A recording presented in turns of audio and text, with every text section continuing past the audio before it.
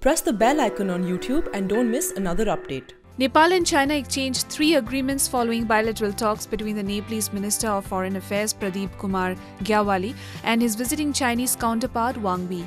During his 3-day visit, the Chinese Foreign Minister also announced 16 million Nepalese rupees for flood victims in the landlocked nation. The senior Nepalese officials and ministers present during the bilateral talks included Minister for Foreign Affairs Pradeep Kumar Gyawali, Finance Minister Yubaraj Khatiwada, Nepal's Ambassador to China Leela Mani Podial, Foreign Secretary Shankardas Bairagi, Finance Secretary Rajan Khanal, and the Joint Secretary at the Ministry of Foreign Affairs Kali Prasad Pokhriyal, to name a few.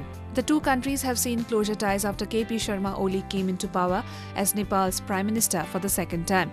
As per the agreement, China would build a well-equipped hospital in Manang District of Nepal, which is estimated to cost around 350 million Nepalese rupees.